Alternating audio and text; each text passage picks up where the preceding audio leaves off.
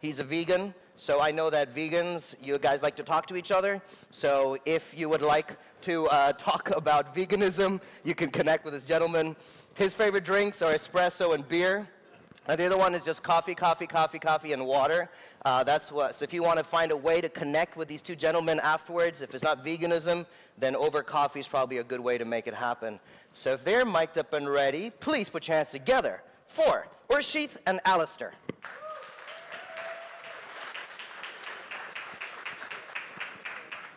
All right, thank you.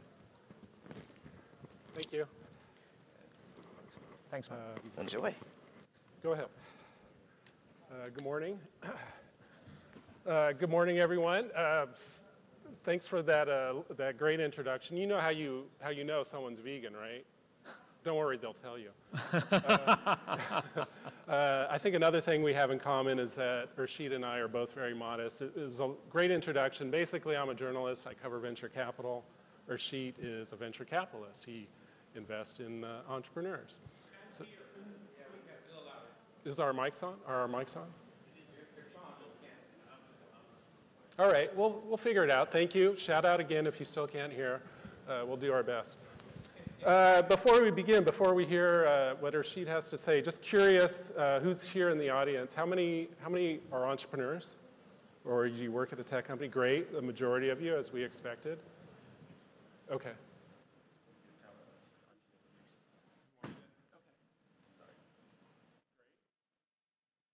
So if you're curious who this gentleman is who just walked up on stage, do not be afraid. He's Albert.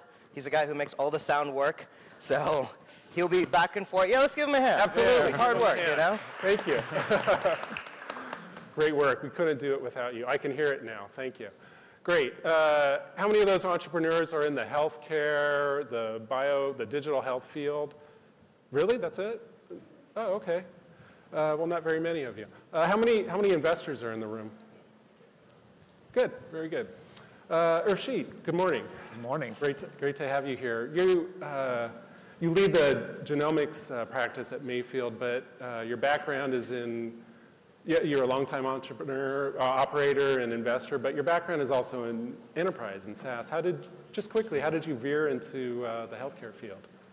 Sure. So I think a lot of the people who are in the healthcare field are there. Very often because there's a personal experience that takes you down that path. Mm-hmm. So I had one of those health issues 7-8 years ago, and went cold turkey in the healthcare system, body hacked myself to good health, no drugs, kind of dynamic. But then it sort of got me thinking about why is the system the way it is, and got me looking at the system a lot more. And there's the rational reason on why I kind of went into it, and then there was the emotional reason. I think.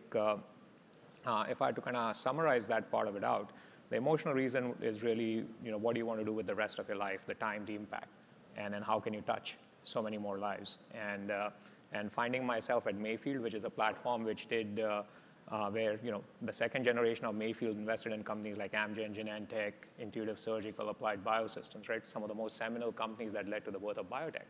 I did find myself asking, what is the sixth generation? We're going to talk about what the fourth generation did.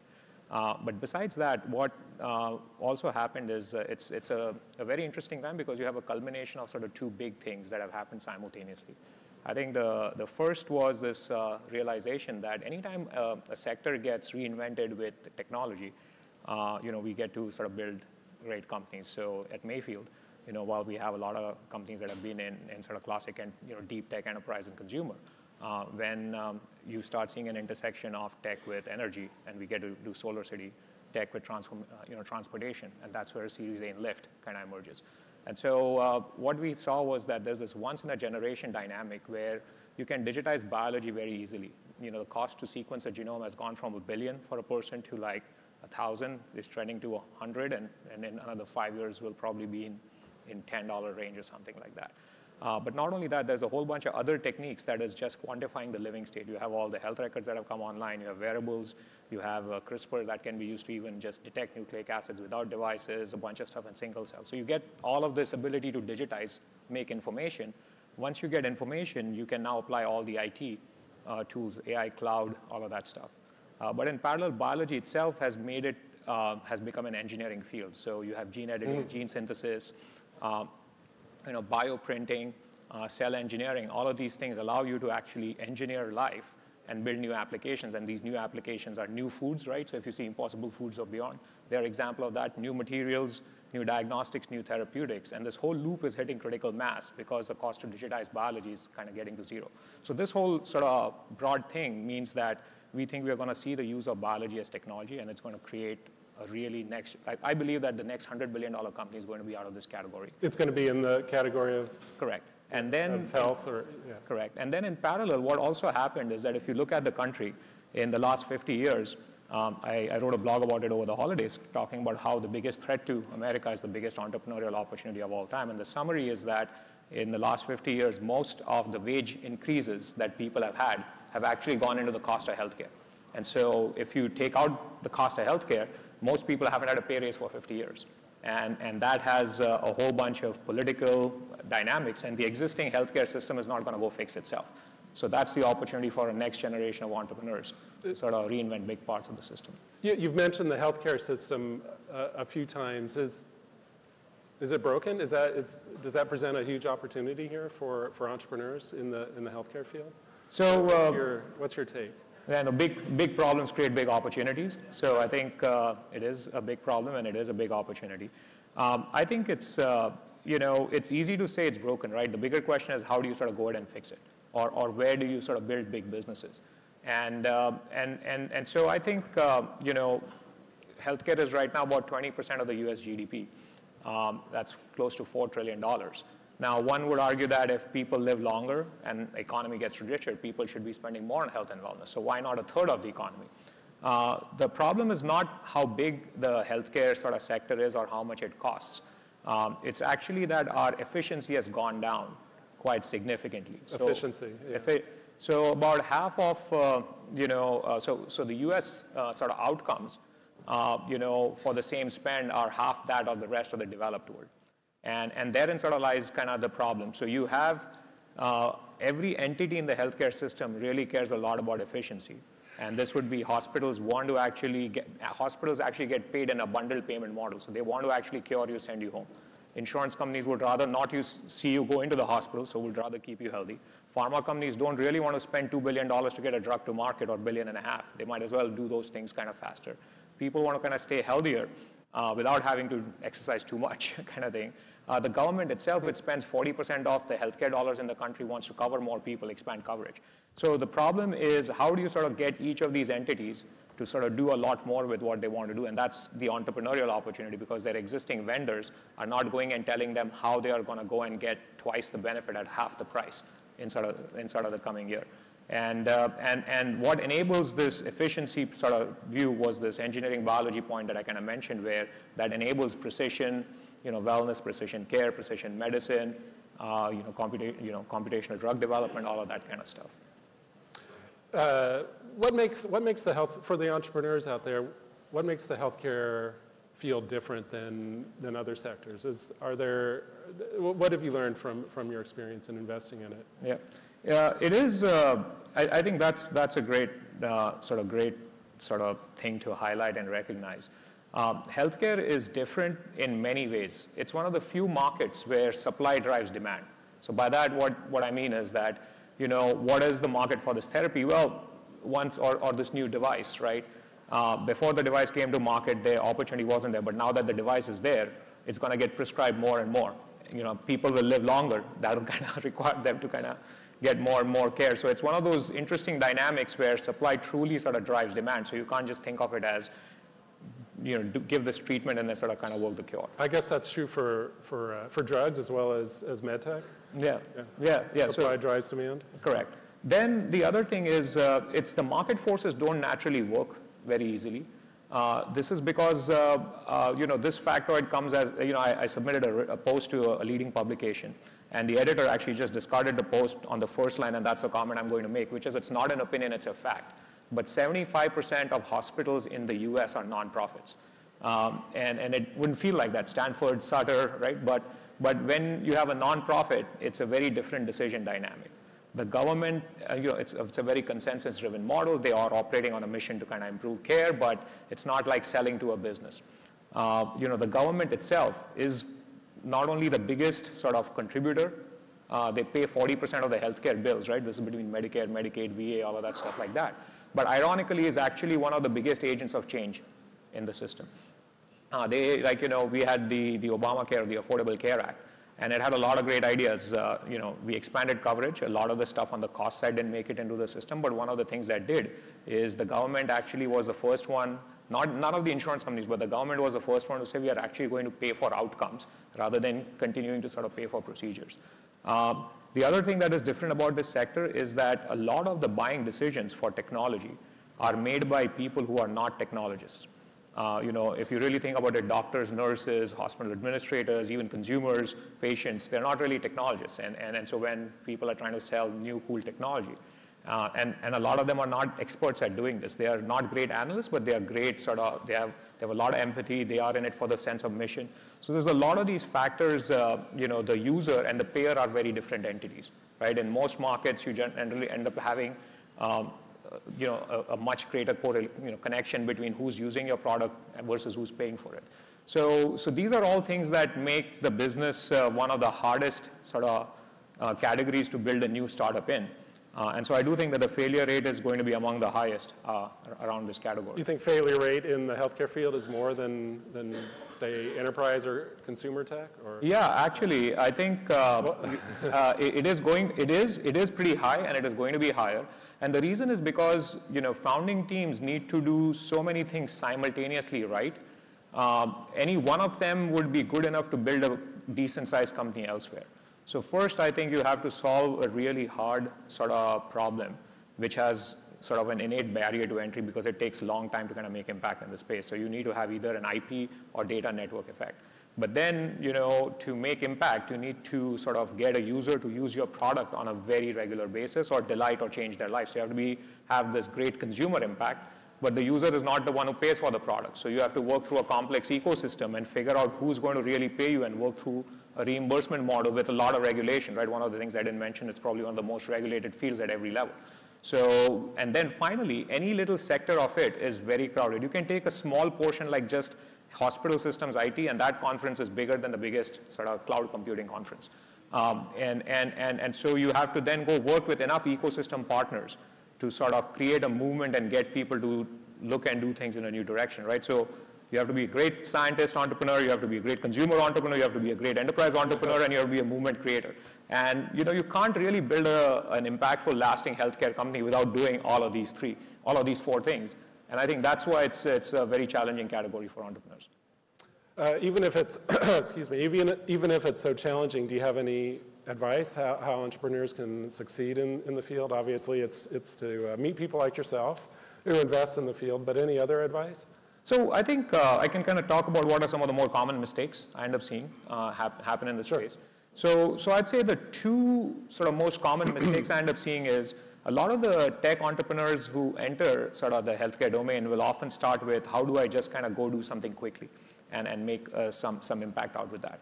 The general challenge is that is good, but you really have to think about what kind of a business you're building and what is going to be a long-term competitive advantage, and whether it is solving a hard problem, having IP around it, or data network effect, but not thinking through that part. It's quite different from like classic sort of enterprise or consumer businesses where it's a land grab mentality and dynamic, and you're just trying to be ahead of everybody else. So I think that ends up being one. I think the second more common mistake that people will often make in healthcare companies is on the other side, where they'll take a lot of the initial seed investment and spend it all on sort of trying to build a product or prove that the science is right, and not enough in proving the business model out. So you have the tech entrepreneurs who kind of come into it without really thinking through a lot of on the barriers of entry. And so you see there's been a whole generation of digital health companies. A lot of hype went into those. Some of them had some very high profile IPOs and then went belly up. And then coming on the deep science side, people often forget to think through the business and the business models around that. And then finally, the one factor that almost nobody sort of, talks about it openly enough is if a company has to be set up and built as a scalable company, the founders have to scale. And so by that, what I mean is that, this is a hard category, and it's unlikely that a founder will know all of these things really well. So how are they setting themselves up to have a set of team of, advisors? How are they going to grow?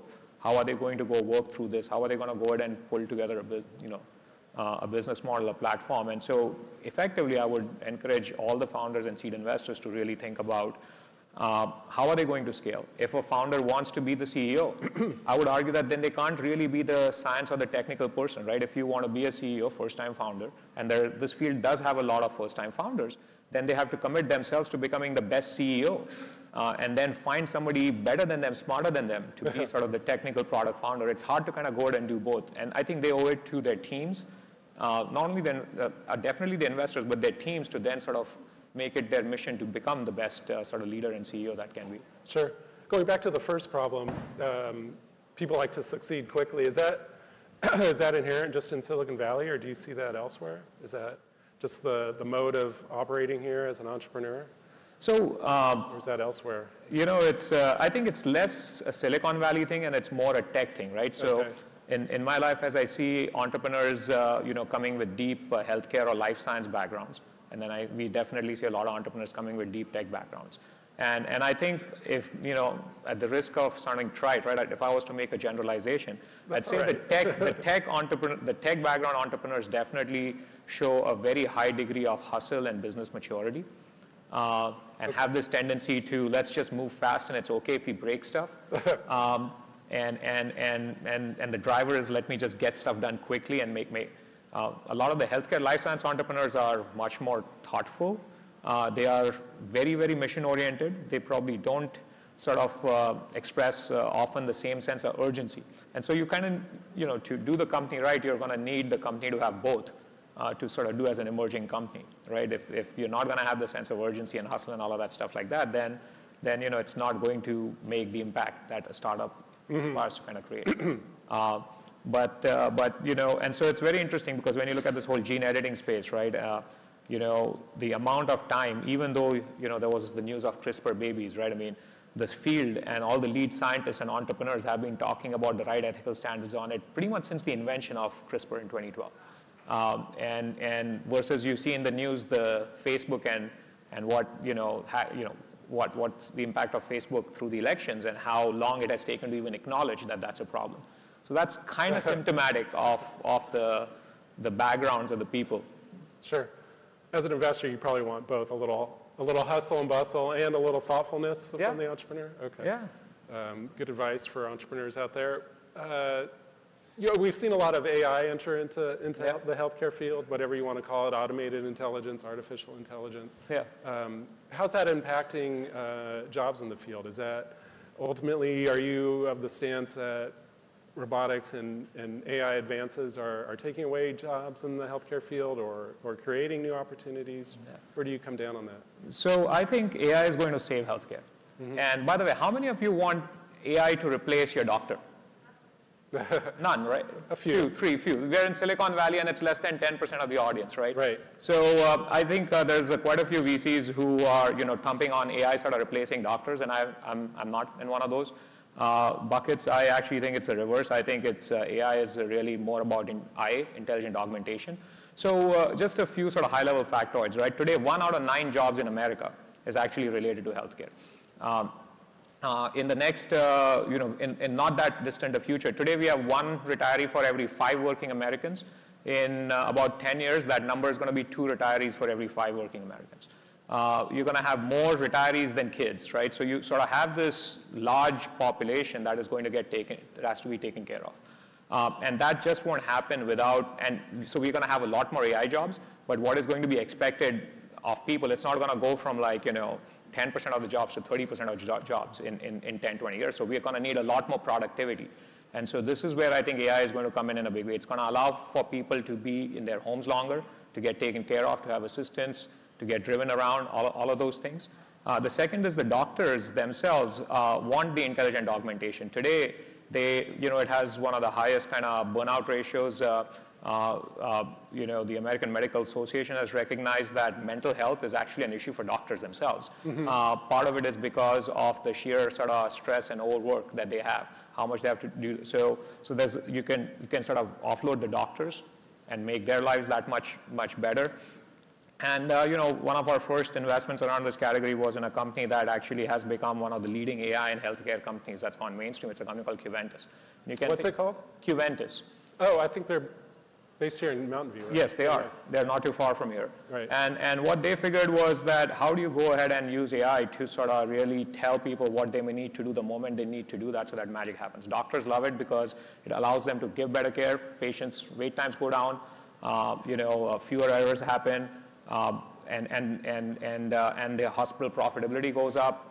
It's one of those few things where, and it does so by basically sort of being this AI brain that is just taking care to optimize the experience for every patient. And for something like that, what they were able to do is show that this is something that's deployed at scale, not just at El Camino and Stanford, but at New York Presbyterian and Emory and Mercy in Arkansas and Oklahoma and Fairview in Minnesota. And so this whole point of how something like that becomes a system of action that truly sort of operates to optimize and improve the experience.